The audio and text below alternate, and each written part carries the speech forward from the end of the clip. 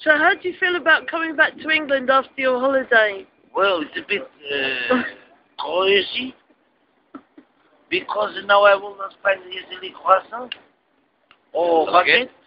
La piscine. Splish flag. La rivalité, c'est moi. C'est pas toi. J'aime ta gueule. So I'm back to England now. It's very easy.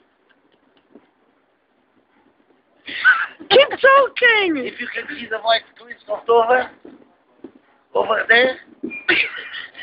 So it's very comfortable to be back. Because now I can say I was around. I was in Holland. I was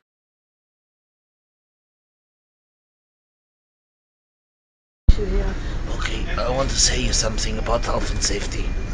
On the French ferry, not the boat, the ferry, they advise you not... Oops, just a second.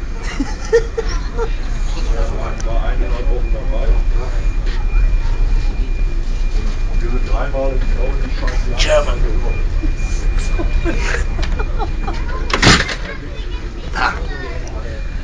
Don't fall on the shit. The man sleeping, falling on the ship.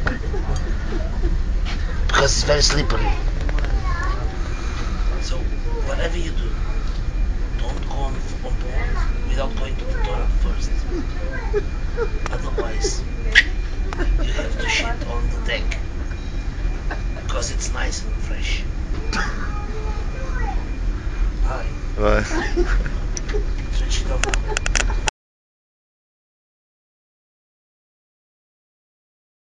Continue, right, Virgil. Not you again.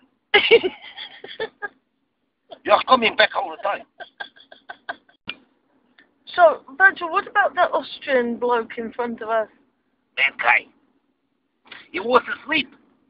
That's why they were invaded. They were invaded. Oop, GPS is starting again. They recognized the cliffs of Dover. That's handy. So, he was asleep. He couldn't move his bottom. And I said to him, my friend,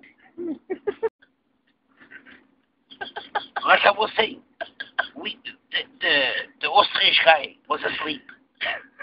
And I had to reverse to get out of the ferry. Not very nice.